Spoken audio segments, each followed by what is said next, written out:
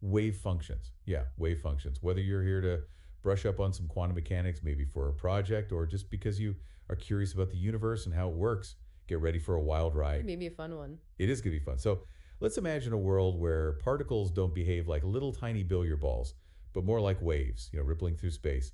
A world where just observing something changes its reality. That's the strange and beautiful world of quantum mechanics. A little different than what we're used to. A little bit. And right at the heart of it all lies this mysterious thing called a wave function. One of the most important concepts in quantum mechanics. It is. So, what exactly is a wave function? Yeah, what is it?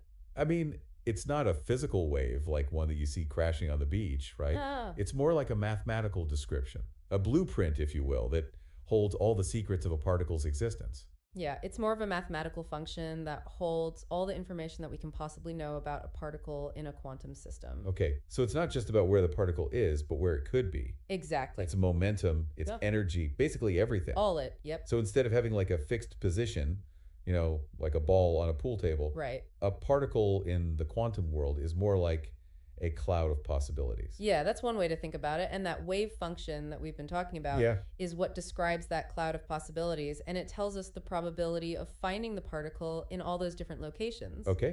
Probability, not certainty. Right? That's a pretty big departure from the world we experience every day.